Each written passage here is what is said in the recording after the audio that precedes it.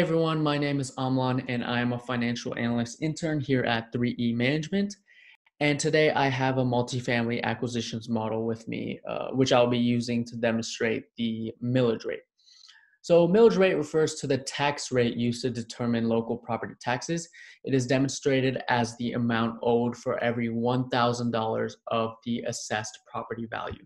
So as you can see here, we have the assessed value.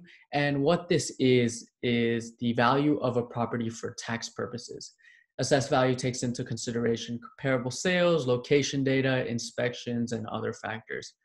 Also known as effective property tax rate, the millage rate will vary depending on the agencies within the municipality.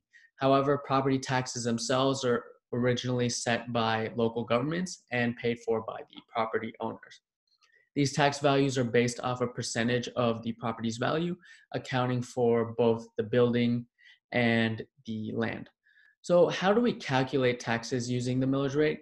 The property tax owed by a property owner is calculated by dividing the millage rate by 1,000.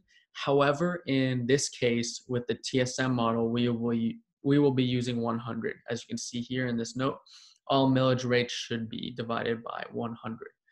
So, and then you would multiply the product of that by the assessed value of the property. So for example, assume a property had an assessed value of 100,000 and the total millage rate was 6. The taxes payable in this instant would equal to 6 divided by 1,000, which is 0.006 times 100,000, which would be 600 due in taxes.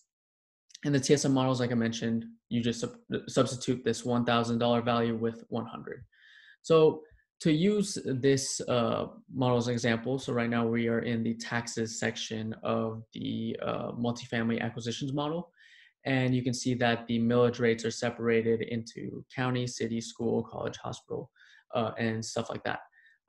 And with the total being at the end right here, which is basically just the sum of all these values.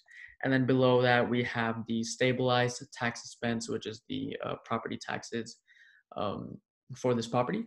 So to calculate that, like I mentioned in my example, you would just be taking the millage rate, dividing it by 100, and multiplying that by the assessed value. And we can see that being done right here.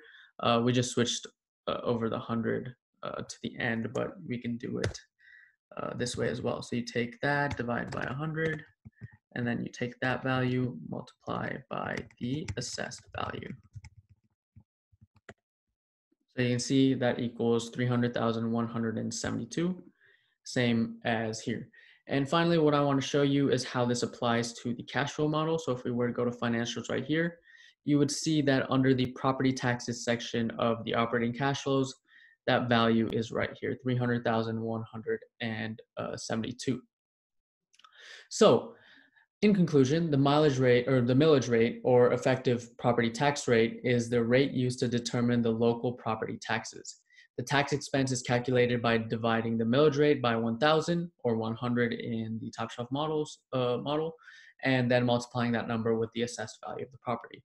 This value will be displayed as a property tax expense in the operating expenses section of the cash flow model. Thank you.